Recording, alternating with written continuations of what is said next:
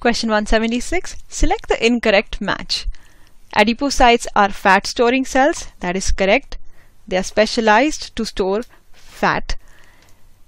Option 2. Chondrocytes secrete matrix which is organized into lamellae. No, it's incorrect. Lamellae are characteristically found in bone. Osteocytes present in spaces called lacunae. That is correct.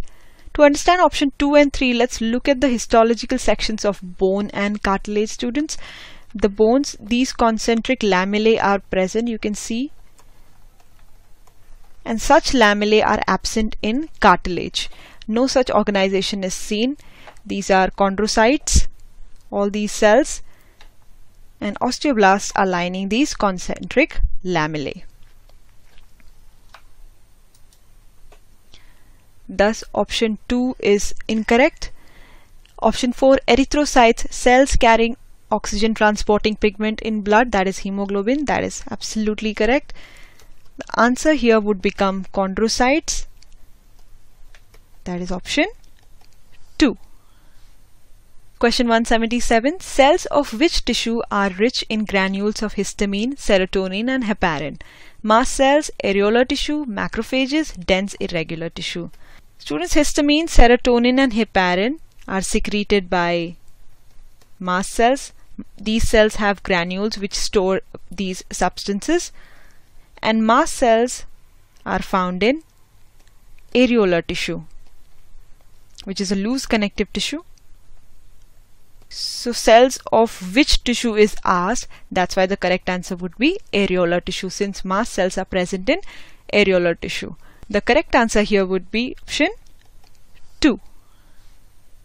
178. Which of the following prevents leakage of contents of cells of stomach and urinary bladder into blood and neighboring tissues? Gap junctions, communication junctions, adhering junctions or tight junctions. The question is mentioning it prevents leakage of contents, and such junctions are tight junctions, also known as zona occludens. Such tight junctions also occur in the apical part of epithelial tissue.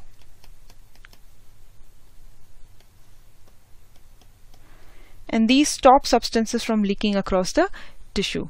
So the correct answer here would be option number 4, tight junctions, whereas the gap junctions allow the exchange of ions or cell contents, and adhering junctions help cells to be together tightly bound.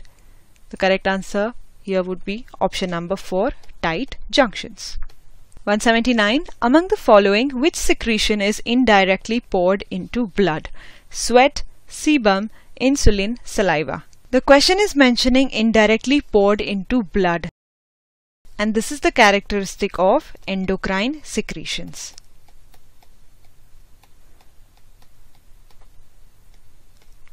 Let's look at the options: sweat, sebum, insulin, saliva. Out of these, sweat, sebum and saliva are exocrine secretions. So for them, there are specialized ducts present for secreting them. Whereas insulin is a hormone. It's released from endocrine portion of the pancreas, and it's indirectly poured into the blood, which makes it our right answer. The correct answer is insulin, that is option number 3. Question number 180. Non-keratinized stratified squamous epithelium is not found in pharynx, cervix, buccal cavity, skin.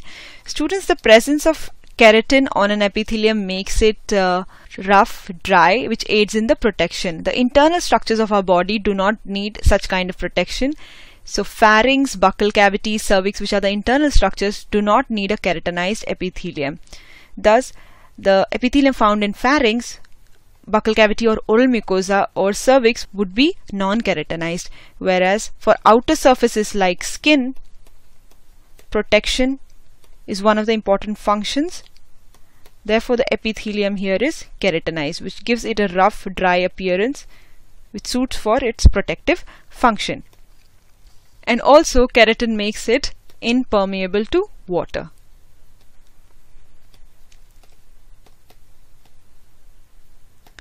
Thus, the correct option here would be skin, because the skin epithelium is keratinized. The right answer is option number 4. That's about it, students. We have come to the end of this AIATS session. I hope that the paper went well. Please keep reading your NCERTs and Akash modules. And one important tip here, when you're reading your concepts, please read it with a reverse approach. Thank you very much.